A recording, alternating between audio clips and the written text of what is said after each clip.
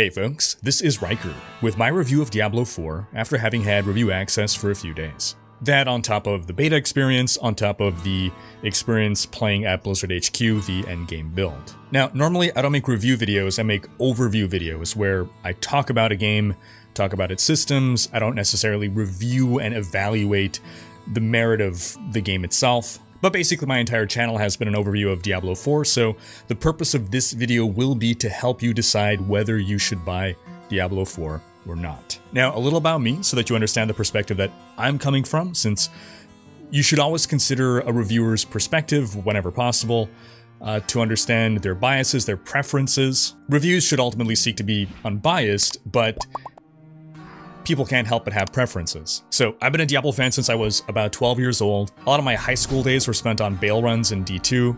D3 was one of my most anticipated games of all time, and I have thousands of hours in Diablo 3 and Diablo 2. I was working as a video game journalist when Diablo 3 released, and I think I gave it an 85 out of 100. There was a lot of good, but it wasn't as good as I'd hoped. Torchlight 2, another ARPG, released a couple months later, and I'm pretty sure I gave that one a 95 out of 100. Now, I believe that the expansion Reaper of Souls greatly improved Diablo 3, and today I believe Diablo 3 is a very fun game with some significant flaws that prevent me from enjoying it as much as I could. I don't like the design of the Paragon system, I don't think the base itemization is particularly interesting, and years of power creep have made progression way too fast and drop rates are out of control. Now, after having played a bunch of different ARPGs over the past decade, I believe what Diablo 3 does better than any other ARPG is the feel of combat. But I believe other ARPGs have more interesting itemization and character progression systems. So that's me and my preferences. So let's talk about Diablo 4, the game that is supposed to be a return to glory for Diablo. Many Diablo fans rejected Diablo 3. D3 was absolutely a huge commercial success, one of the best-selling games of all time, made a ton of money, but in some ways it was a giant failure because it made Diablo lose its status as uncontested king of the ARPG genre, and it led to the rise of competitors that kept closer to the Diablo 2 formula. Now, 11 years after the launch of Diablo 3, we have Diablo 4, whose whole motto is Return to Darkness, which is also symbolic in intending to be a return to the roots of Diablo, whereas Diablo 3 sort of strayed from that. But in addition to honoring the past, Diablo 4 is also taking a huge step in a different direction by having an open, shared world. Similar to an MMORPG, just without a massive amount of players, but you can walk from one end of the world to the other, and you'll run into other players along the way. You'll see them in town, you'll join up with them against world bosses and random events. You exist in this persistent world. It's not just, I create a game, I'm in this instance, I leave, I create a new one, and it refreshes. Now, over the years of open development that the devs have shared with us, a development process more open than I think we've ever seen anywhere at Blizzard, it's clear that the devs are trying to recapture some of the elements of Diablo 2 and even Diablo 1 that were lost with Diablo 3. Did they succeed in doing so? Did they manage to bring the best of all Diablo games together into some uber Diablo game? Or did they make some ungodly Frankenstein abomination? Well, let's evaluate. Now, to start, I'll say that this review won't cover the story. During my limited time with the game, I focused on gameplay and I skipped through all the story cutscenes and dialogue, but I will stream my full story playthrough because I very much care about story. Don't think that I don't. And I'll likely make a separate story review video. Also, story spoilers are under embargo, so we're not even supposed to be talking about that yet. What I will say though is that Diablo is a universe that is rich in lore. I mean, I got a 17-part lore series about the Diablo lore, so one thing about Diablo 4 is that it does a great job of building upon and expanding that lore in meaningful ways, through revisiting and further fleshing out important characters, to giving us the opportunity to visit and experience places we've only heard about or read about before. But let's dive into the meat, the gameplay. Now, I said Diablo 3 has, in my opinion, the best-in-class ARPG combat. Diablo 4 basically takes Diablo 3's combat and improves upon it by adding a more tactical element to combat. We have the same fluidity of gameplay. Combat feels good and satisfying, and with some classes and builds, I'd go so far as to say it feels amazing. But additionally, now we also have an evade button, and enemies are designed in a way that encourages you to prioritize targets on the battlefield, move around a lot, not just stay stationary and hit it with my stick. There's more complex enemy mechanics to react to, and the game gives you tools to react to them, to dodge them. I'll note that I played on PC with a mouse and keyboard. I've heard good things about controller support, but I have no first-hand experience there. But anecdotally, one staunch mouse and keyboard member of the dev team tried playing with a controller and hasn't looked back. So, combat feels great, but, well, maybe it's a but, the pace of combat is slower than other ARPGs. This is either a good thing or a bad thing, depending on your preferences. More tactical combat needs to have a slower pace. If what you are looking for is a mindless hack and slash where you just hold down a button and screens of monsters explode, this is not the game for you. At least not yet. Who knows in a year or two what the pace of the game will be. One thing I will mention as a con for the gameplay is I found myself opening my map a lot while traveling in the overworld. So basically, I walk a bit, or I'm on my horse a bit, then open map, close map, move more, open, look at map, move more, and just repeat, and it's just this constant interruption of my game flow to open up the map. Now I know there's been a big push from old school ARPG fans for an overlay map in Diablo 4. This is basically a map that overlays on top of your gameplay, so you're looking at a map and the gameplay at the same time.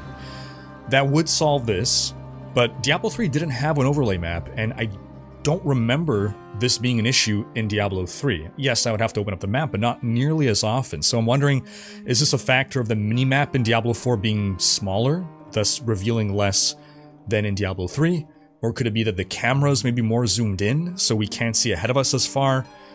I don't know what it is exactly, but I definitely would appreciate having to open my map less often. Now on the topic of class balance and how every class feels to play.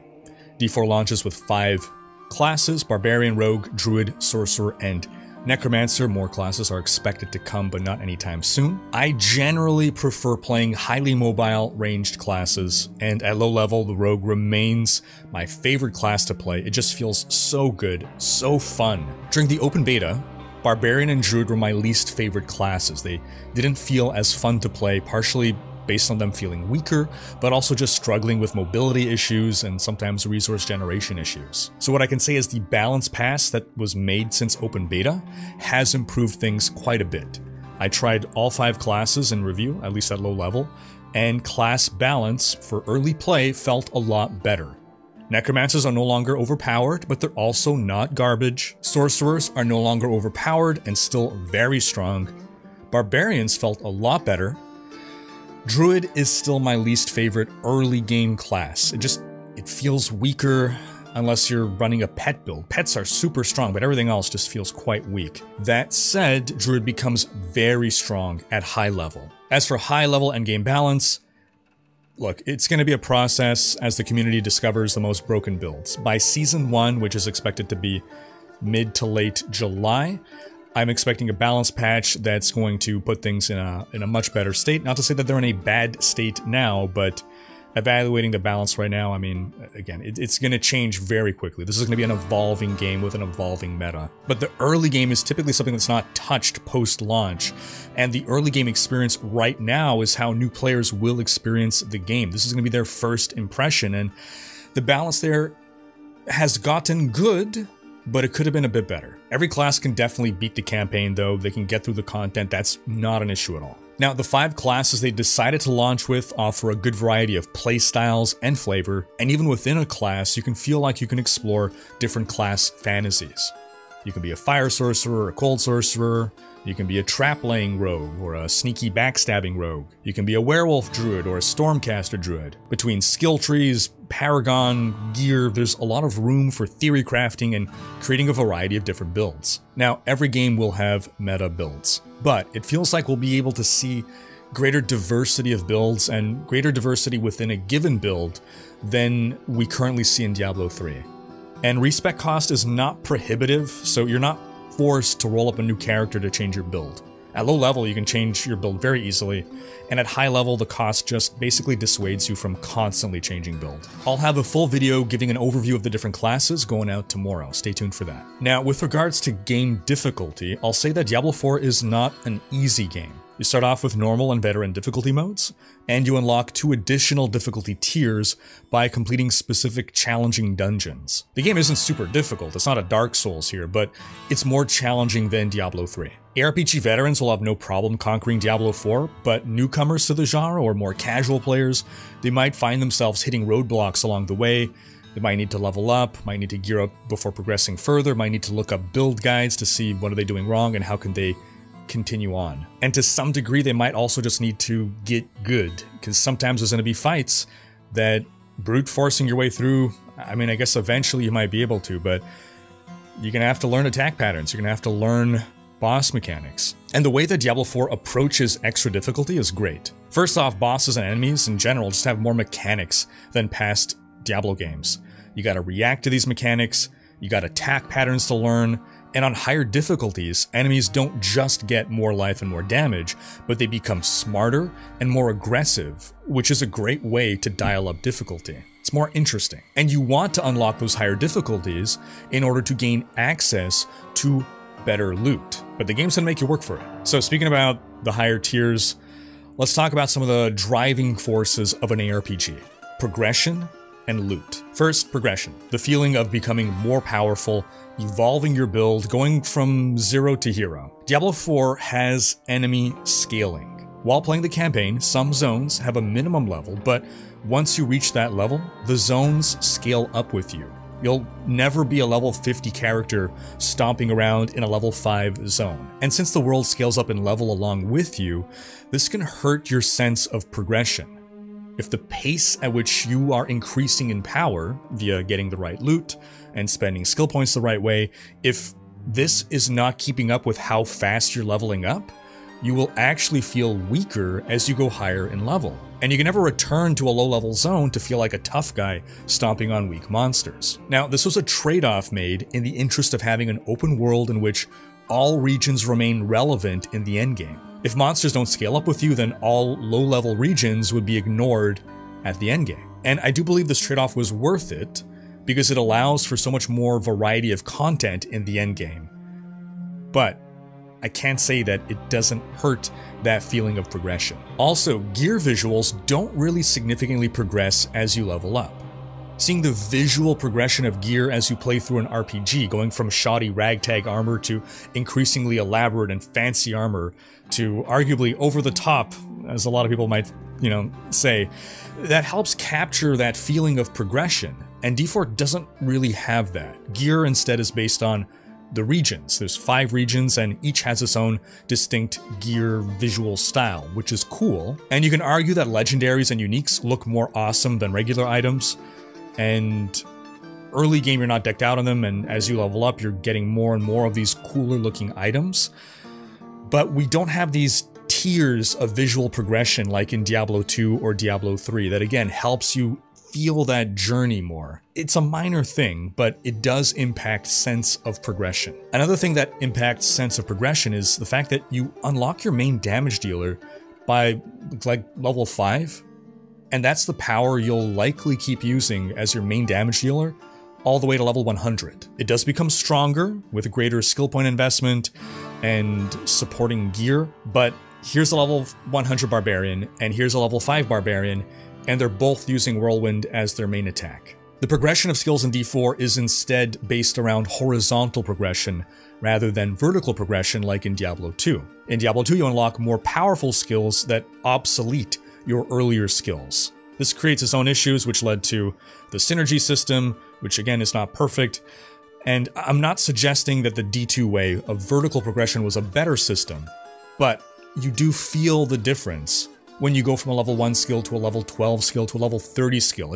It feels like a significant upgrade. It feels more awesome. With Diablo 4's horizontal progression, you are instead expanding your toolkit. As you level up, you add more utility skills, and eventually possibly an ultimate.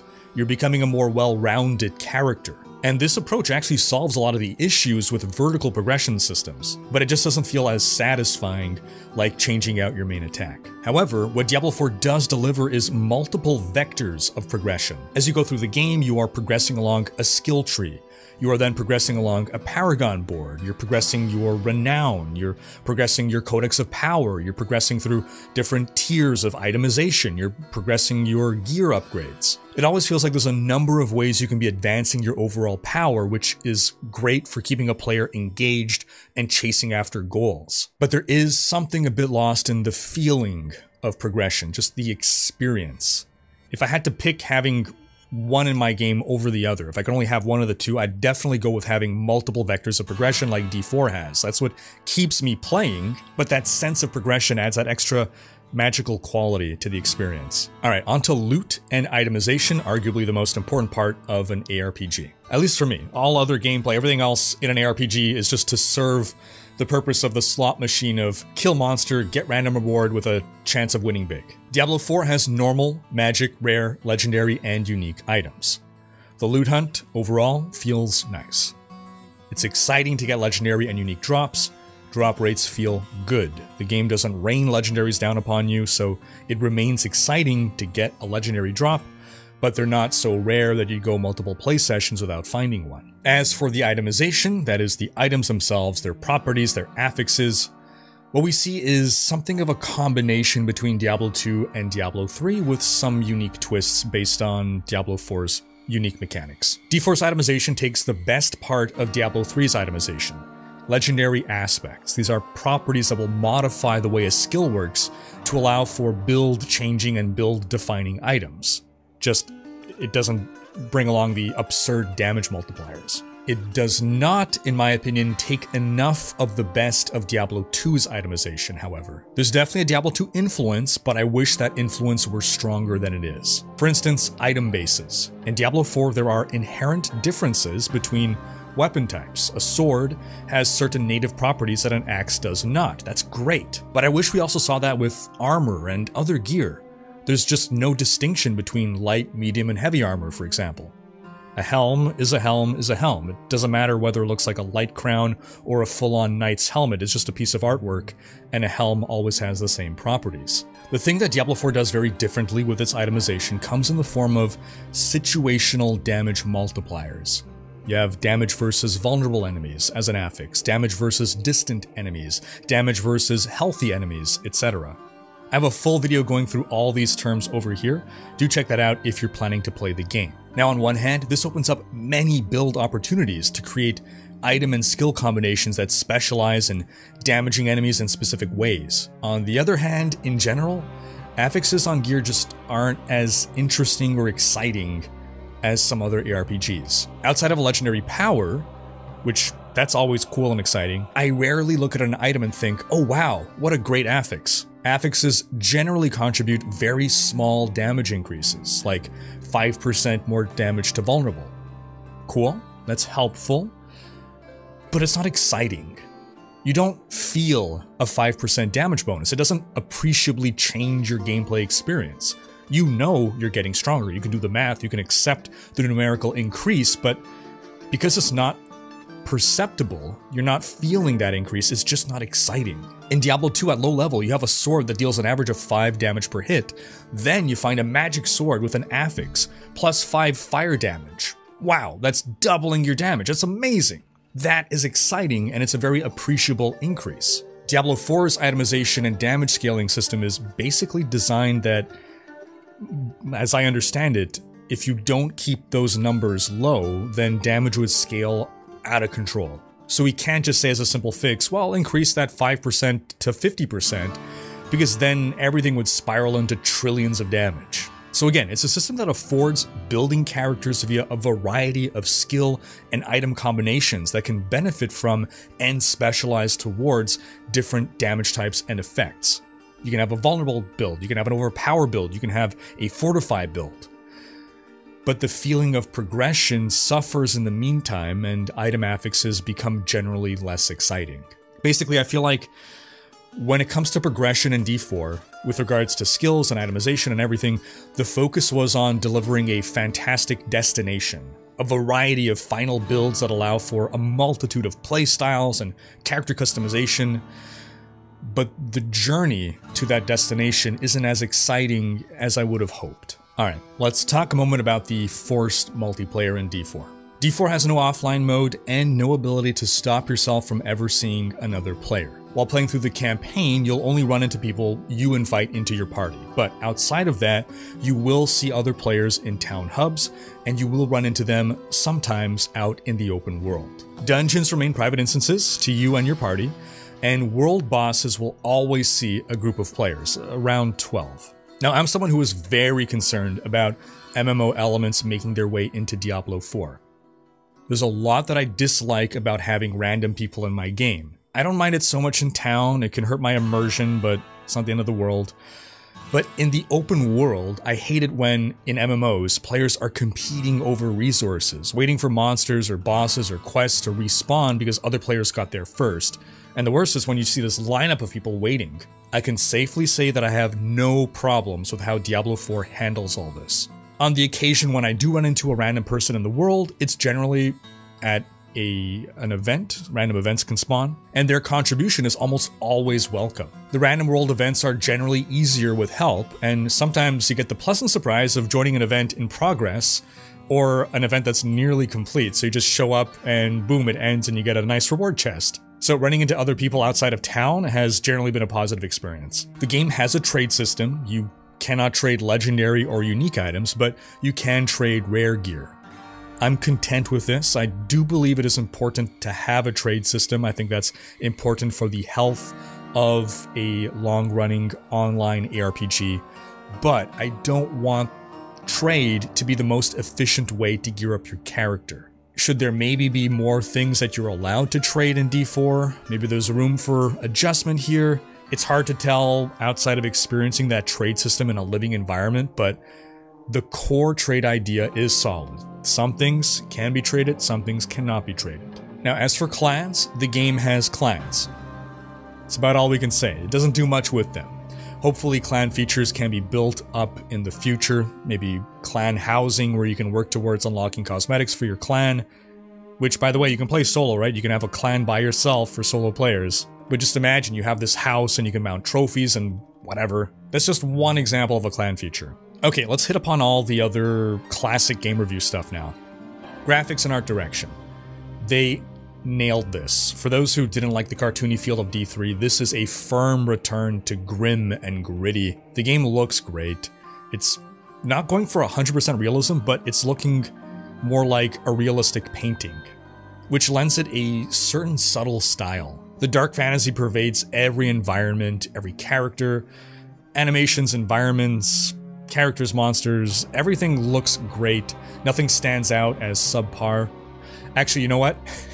There are some icons, like the Necromancer Book of the Dead icons, that do stand out as not being up to the same quality standard as the rest of the UI. It almost looks like a placeholder asset, but everything in-game is great, and with the ability to customize the visuals of our character more than ever, we really get to appreciate the jump in graphics quality from D3 to D4. Environments are gorgeous, transitions between environments are seamless. The game even includes a vista mechanic where in specific designated regions, you can make the camera angle come down to character level and kind of look forward over the shoulder onto the environment, and that's always a visual treat.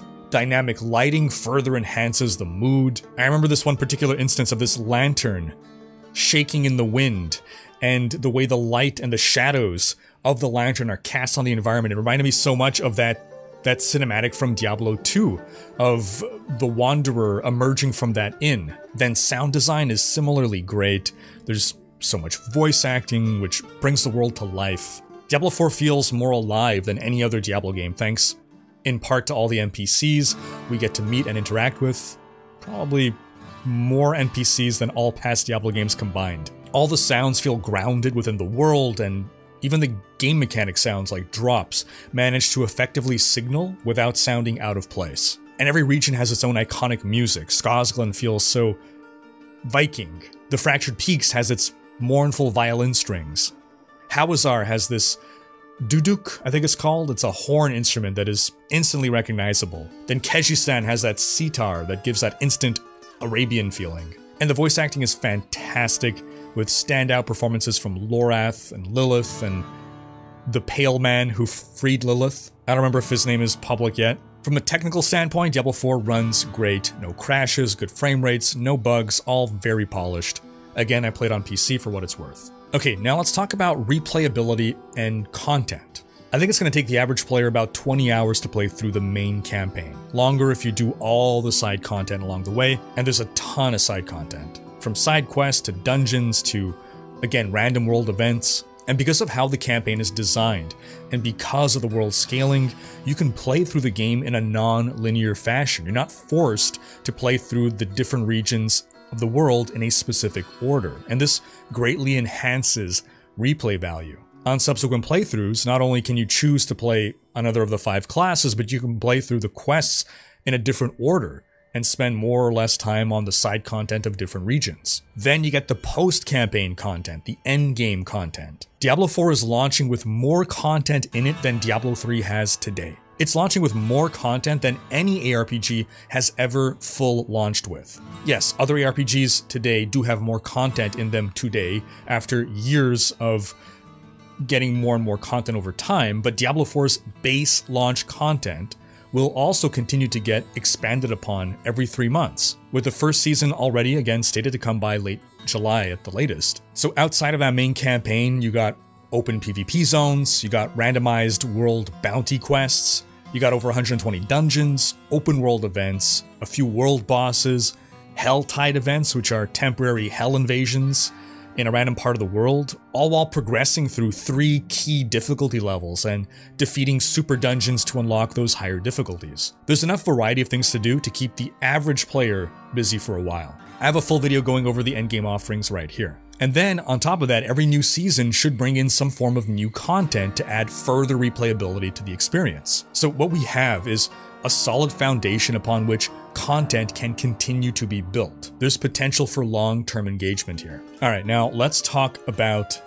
value. For a base price of $70, you're getting a campaign that can take you 20 hours to go through, longer if you really explore all the side content. It's a full AAA narrative experience with cinematics, voice acting, cutscenes. Then there's the post-campaign content, and you can easily get a total of 80 hours of gameplay off of leveling 1 character. Multiply that by 5 different classes, and you got 400 hours of gameplay from just the base experience. Then factor in that the game will continue to get free seasonal updates every 3 months, and Diablo 4 can easily be a game that you can invest thousands of hours into over the course of years, assuming it remains fun for that long. All this for a base price of $70. Now, I don't know about you, but there are few forms of entertainment out there that deliver thousands of hours of entertainment for $70.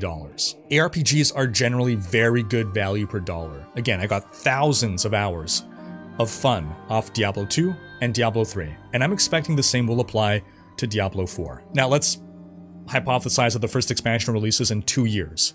You can easily have over 600 hours logged by then, if you played 80 hours every season. So that's 600 hours of fun before you're expected to spend money on an expansion to keep playing the game with the latest updates. Now, of course, I haven't touched upon the Digital Deluxe, or the Ultimate Edition, or the in-game shop, or the Battle Pass. In my review build, there was no in-game shop, no Battle Pass. But as far as we've been led to believe, all this stuff will be purely cosmetic. So you can choose to not buy any of it and not have your gameplay experience impacted. Whether it's good value per dollar it's pretty much up to you.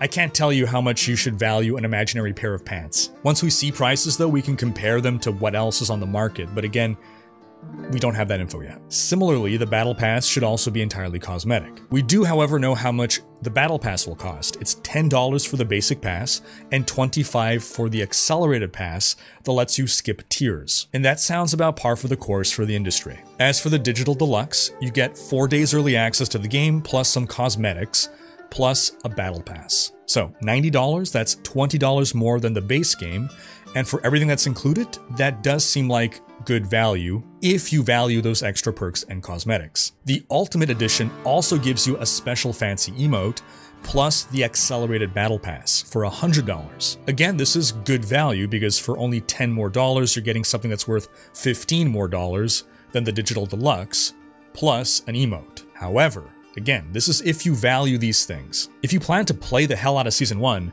then you don't really need the accelerated battle pass, which in my opinion is more for people who believe they will not be able to put in the 80 hours required to complete a battle pass over the course of 3 months. So then, is the emote by itself worth an extra $10 for something that's not constantly visible on your character that you need to activate to show off for a couple of seconds? I'd say no, that's not worth $10. But as a diehard Diablo fan, I'd spend that money anyway because I wouldn't forgive myself knowing that there's something in-game that other people got that I didn't. But if this were any other game, I wouldn't bother with any of that and just get the base $70 game. So, just a high-level summary of pros and cons here. Pros. Graphics, sound, and art direction are fantastic. Gameplay is smooth and fun. Game isn't mindlessly easy. Strong campaign experience. Huge amount of side content. Robust initial endgame offerings. Tons of replay value. Multiple playstyles available for every class. Cons. Gameplay may be too slow for some modern ARPG fans. Itemization is not as interesting as some other ARPGs. Forced multiplayer is a turnoff for some people. Not all classes feel as good to play at low level. Sense of progression can be underwhelming. Alright, so to wrap things up here, if Diablo 4 is your first Diablo game, and it sounds like the kind of game that interests you, then I think you'll enjoy Diablo 4 a lot. I expect tons of people to really enjoy Diablo 4. It may end up becoming the most popular Diablo game yet, and the most popular ARPG ever. If you are an ARPG fan who hates Diablo 3 to this day, then you may feel that Diablo 4 is too much like Diablo 3 for your liking. If you are a fan of the super fast pace of modern ARPGs, then you may find Diablo 4 is too slow for you. Diablo 3 opened up the ARPG genre to a more casual audience, and in doing so it lost depth of systems as a consequence. Diablo 4 is also opening up the ARPG genre to a wider audience, but this time, not to a more casual audience. Not by losing depth. It's opening up to the enormous audience of MMORPG players. Diablo 4's open world, its world bosses, its shared world experience, these are elements that will be very familiar to MMO players. Maybe they're even the reason that the MMO genre has always been so much bigger than the ARPG genre. But that said, the core gameplay of D4, the reward loop, the progression, the loot hunt, all of that remains fundamentally ARPG. And that's why, to me, no matter what MMO elements might be in D4, it is still an ARPG at its core. Diablo 4 has taken the Diablo franchise in a new direction. If all you want is more of the same, that's not what Diablo 4 is delivering. Diablo 4 is not an improved Diablo 2. It's not an improved Diablo 3. It does capture some of the best aspects of all Diablo games. It has Diablo 3's fantastic combat. It has a character progression system and skill point system more similar to Diablo 2. And it captures the gothic horror fantasy of Diablo 1. But on top of that, it's fundamentally changing the foundation upon which all of these systems exist by moving to this shared open world. And that can feel alien to an ARPG purist. This isn't a dumbing down of Diablo. It's also not an attempt to perfect the existing Diablo formula. It's a new adventure. And if you're a Diablo fan, you're either along for this ride, or you're not. But I can tell you that, for the greater gaming audience, it's going to be one hell of a road trip.